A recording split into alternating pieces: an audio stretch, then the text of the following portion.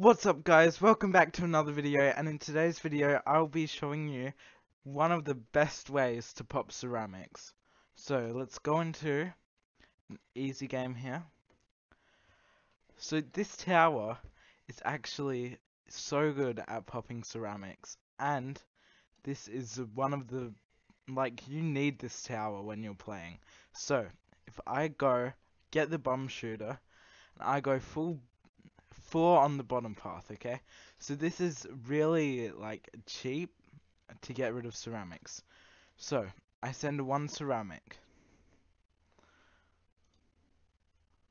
Absolutely gone. Okay?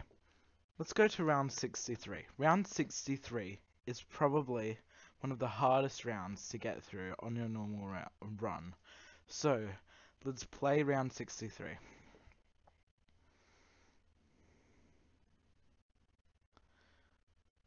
Can you see how easily it's tearing through these balloons? It's not even letting them get past halfway through the map. And that's round 63, easily done. Now this tower with the top path and the bottom path costs around $4,500, around that. This is such an easy tower to get, and it's going to solve all your issues with the ceramics. Now let's say we have the first Moab, okay?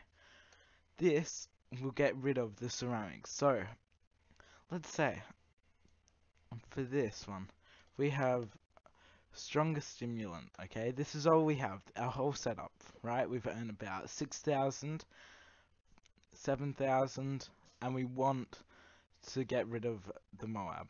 Let's see how well this does. So right off the bat, done. Absolutely annihilated.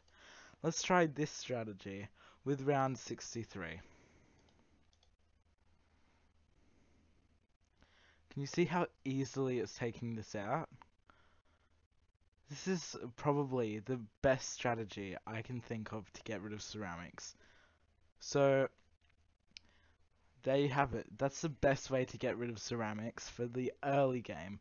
Later game, you might want to upgrade this to Bomb Blitz and Permanent Brew, and then you can see how well this does. Let's just go round 77. Okay, bunch of Moabs absolutely destroyed.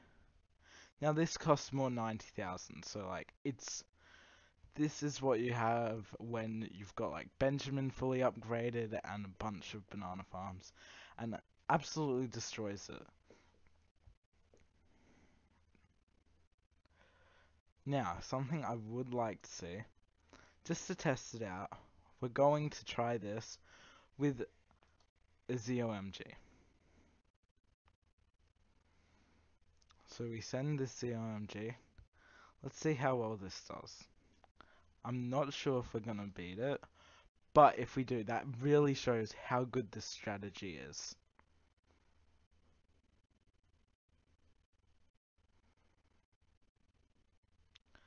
So it's popped all of these down. Absolutely gone. That is gone in so quickly. You could probably send 2 of them. Now, it probably won't be bad, but by around 100, you should have other defense in store to be able to beat it. Also, against the DDT, let's pop this down. Let's give it some more boosting. Let's see how well this does against DDT. Gone within a couple, okay? Now let's send about 3 of them. DDTs are harder for this to pop, but ceramics are just gone in seconds. Let's just send a bunch of these. They're gone so quickly. So that is why this tower is the best at popping ceramics. Hope you guys enjoyed the video. Like and sub, and that is Beagle Boy out.